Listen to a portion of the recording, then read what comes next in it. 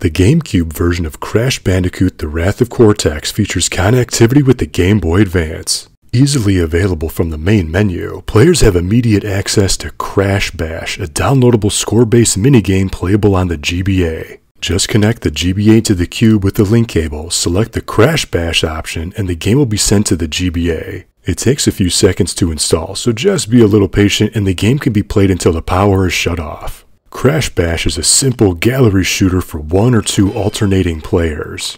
Before the game begins, the demo mode informs the player to shoot the bad guys to earn points. Shoot the good guys and receive a score penalty. The goal is to earn 100 points before time expires and without losing all of your Apple-based ammo. Oddly, the beginning rounds are set at an awkward 36 seconds. But with gameplay this simple and repetitive, it's the right amount of time. Using the D-pad to move the cursor and A to shoot, you'll need to conserve your ammo, making each shot count. Run out of ammo and you'll be hit with an early game over, but ammo can be restored by shooting wooden crates. Unfortunately, there is no music, which makes the gameplay feel even worse and more boring, probably due to the very limited RAM space inside the empty GBA. But the typical crash, yelp, and ding sound effects will annoyingly trigger a good dozen times over the 36-second match. While I think it's cool that the devs created an exclusive minigame just for this Cube release, it isn't anything special and you're not going to want to play it for more than a couple of rounds. And if anything, this downloadable minigame acts as a commercial for the then future GBA release of Crash Bandicoot The Huge Adventure, as the player receives this toughest adventure yet FYI screen at the conclusion of the match.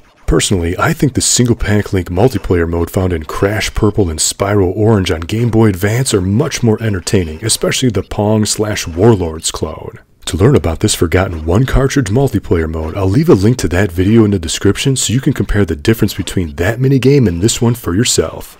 But with such short gameplay and lack of depth, it really isn't worth the hassle to connect to GBA with Crash Bandicoot Wrath of Cortex. There are much better uses of the Gamecube to GBA Link cable, but it's still cool that there's an exclusive piece of content here. But what do you think? Did you play any Crash game on Cube or GBA? Did you ever use the Gamecube to GBA Link cable? Do you know that bandicoots are only found in Australia, have an average lifespan of 5 years, and the name translates to pig rat? Do you want me to include more stupid Wikipedia facts in my future videos? Let me know in the comments. Until next time, thank you for watching, and game on!